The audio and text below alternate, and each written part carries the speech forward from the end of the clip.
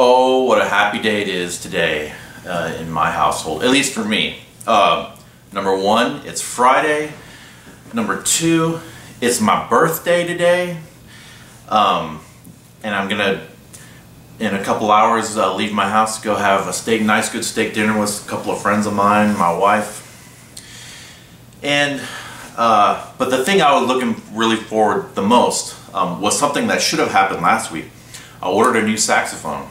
And I wanted to unbox it here today, but it got delayed or something weird happened with the shipping. Anyway, it showed up today on my birthday. So without further ado, here's my new horn. Now, I wanted it to be like a real unboxing, but in all honesty, the box was in terrible shape. So let me go grab it. All I did was take it out of the box, and it's right here. This thing's huge. You see what it is? So I wanted to kind of do this with you guys. So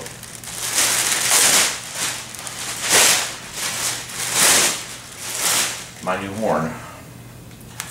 Haven't seen it yet. But I don't think anything's in here. That's storage. But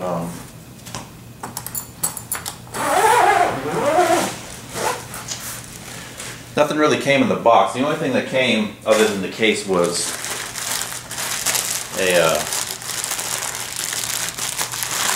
strap for the case. It has, like if you wanted to, put this on your shoulder and carry it. But anyway, it's a nice, good case. Let's see what's inside. I'm actually pretty excited because I haven't seen this horn yet. Oh wow!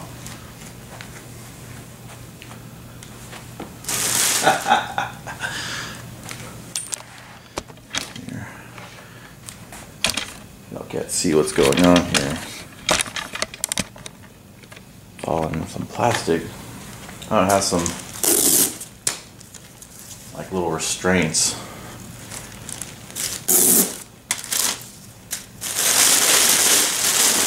Oh, the lacquer is a nice color lacquer. It looks almost like those pre-Jubilee Selmers. Look at that.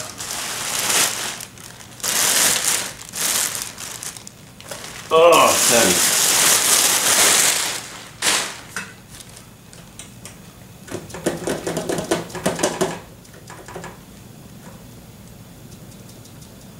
Yeah, some things are corked up, but I have some engraving right here.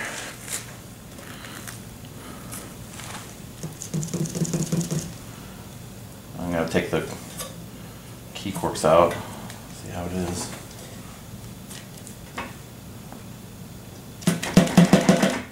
Nice. So, move the camera back here a little bit. That's where it was. So, ooh, I'm excited. Bass saxophone. If you can't tell what it is yet. Let's get a little more of the keys. Oh yeah.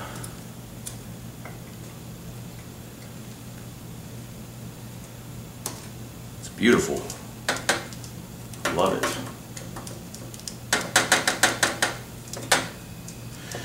So I've been really wanting to get one of these for a long time, and now I have one. And now the thing with this is, like, Selmer basses are fantastically expensive.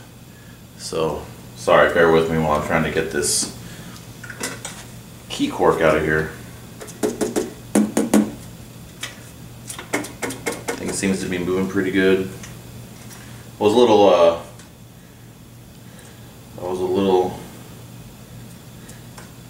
not hesitant, but afraid of what shipping was going to do to this horn, but it seems to have arrived in pretty good condition. There goes one of them. Oh, come on.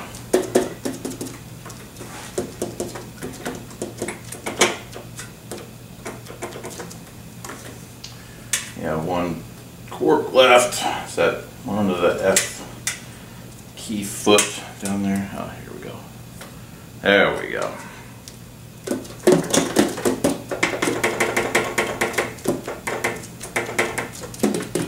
So, for those of you who aren't really familiar with bass saxophone, it's pitched one octave below the tenor, and it's more of a color instrument rather than a true like low horn. I mean, it is. I mean, it is low. It goes. It's keyed down to low B flat, which is a low concert A flat, which is only a minor third lower than a Barry can go. But yeah, pretty cool. I'm not gonna play it right now because, to be honest with you, I just got a mouthpiece in from my friends over at Van Doren, who hooked me up, and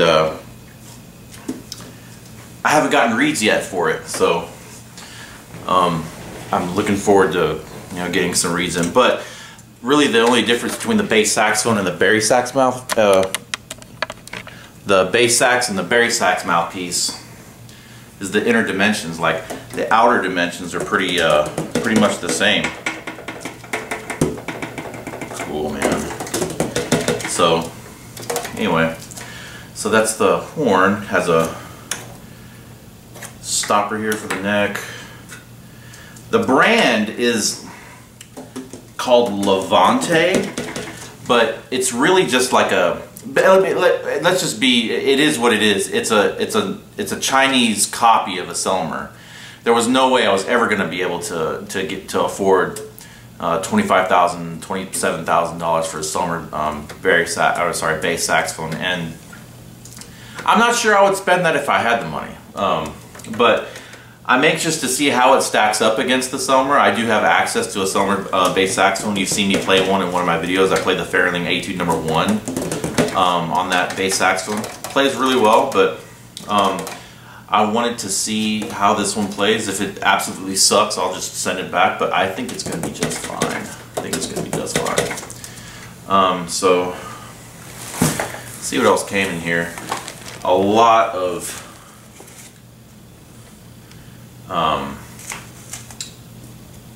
that silica gel. Do not eat this. I don't even know what that stuff does.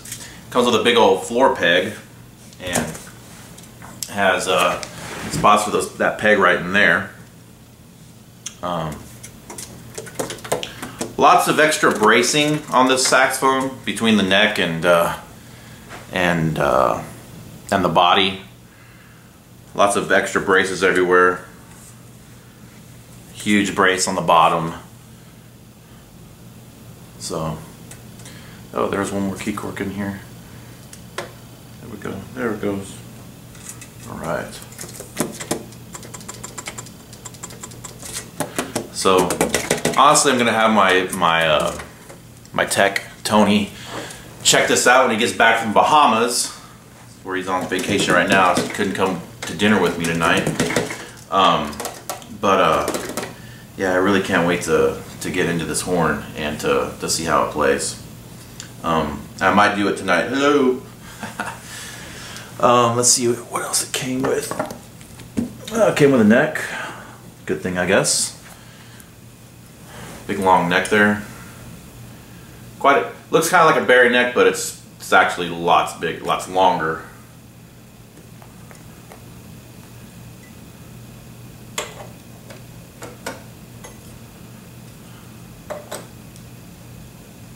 There we go.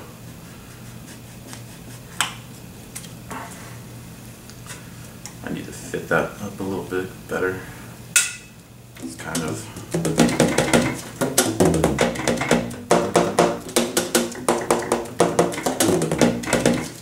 Came with, looks like it came with some gloves.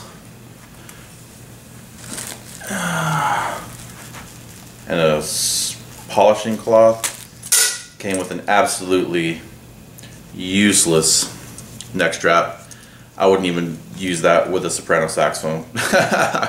That's going straight in the garbage. Oh, came with a mouthpiece too. Probably a Barry Sax mouthpiece. Is it branded anything? Let's see. Oh, came with a cap too.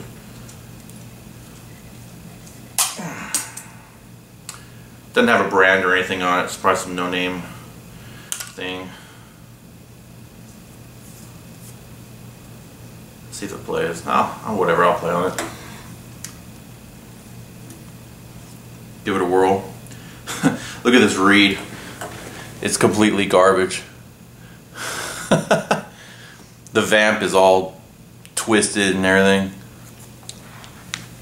But let's see if this horn plays right out of the box. I don't have high expectations, but you never know.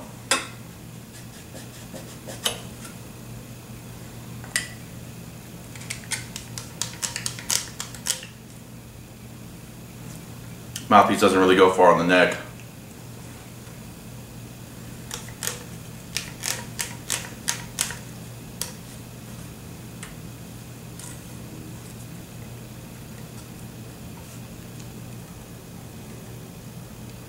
Bear with me, sorry. Ugh.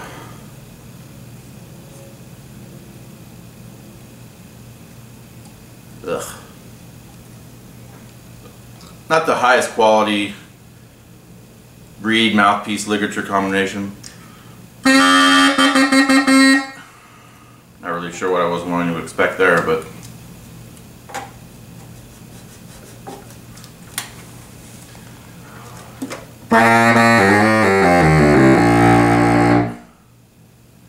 that's pretty cool, man.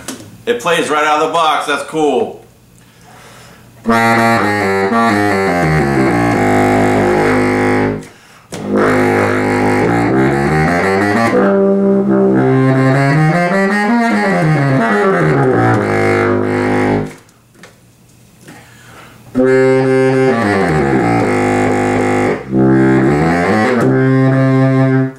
I've heard that the middle D on these doesn't really like to speak a whole lot, and I can tell right off the bat that that is the case.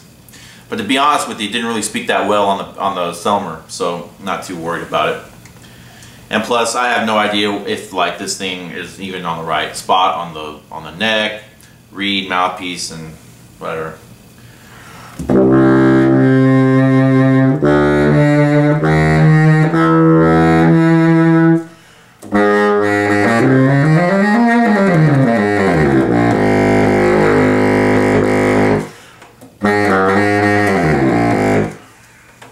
So that's pretty cool, man.